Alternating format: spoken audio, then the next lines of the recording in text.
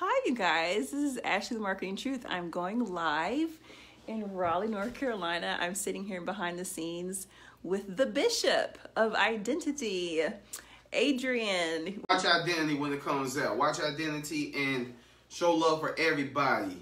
Everybody. So tell us a little bit about your character, Adrian.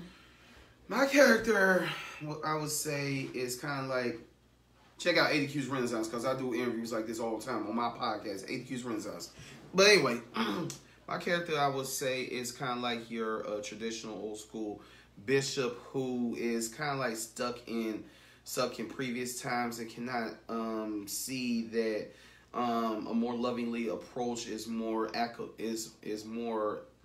of like the way to go in the potential circumstance that is the main, that presents itself as the main conflict within this film.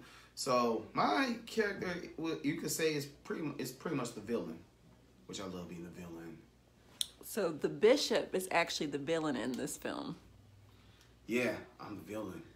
Now let me make you an offer that you cannot refuse. All right, so what scene are you guys taking right now? Or not? They're actually not recording right now. They're just taking a quick break. But I noticed that this was the counselor's office.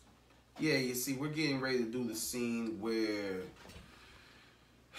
this pastor that I blessed, I told the man that he was going to prosper at this church, and then he turns around and has a gay son. Are you freaking kidding me?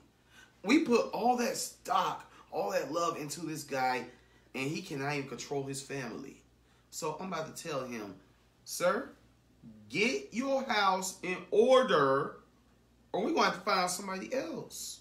Somebody who can control their house. Because that's not looking like you right now, sir. So pretty much this is church politics. That's pretty much has nothing to do with the deliverance of the son or the healing or anything. It's just all about making sure the church looks good. Let God deliver the sun in the morning when it's shining. He's actually not in character right now. This is how I am in character. Oh, you are in character. Oh, okay. I'm sorry. He plays his part very, very well. I sat in a couple of rehearsals and he literally scared me. I was scared of him. I was scared of him. Continue on, sir.